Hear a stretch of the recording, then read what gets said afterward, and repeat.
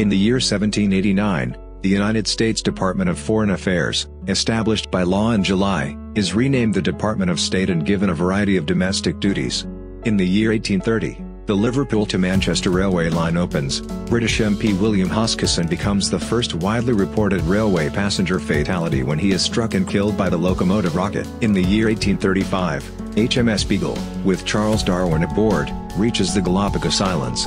The ship lands at Chatham or San Cristobal, the easternmost of the archipelago.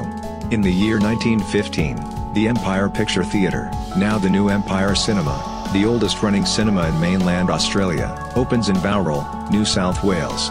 In the year 1935, Nazi Germany adopts a new national flag bearing the swastika. In the year 1947, Typhoon Kathleen hit the Kanto region in Japan, killing 1,077. In the year 1967, U.S. President Lyndon B. Johnson, responding to a sniper attack at the University of Texas at Austin, writes a letter to Congress urging the enactment of gun control legislation.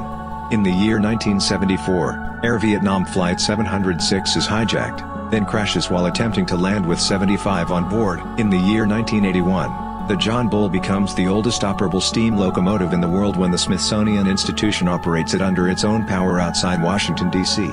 In the year 2000, the Summer Olympics, officially known as the Games of the 27th Olympiad, are opened in Sydney, Australia. In the year 2004, National Hockey League Commissioner Gary Bettman announces lockout of the Players' Union and cessation of operations by the NHL head office. In the year 2008, Lehman Brothers files for Chapter 11 bankruptcy, the largest bankruptcy filing in U.S. history. In the year 2017, the Parsons Green bombing takes place in London.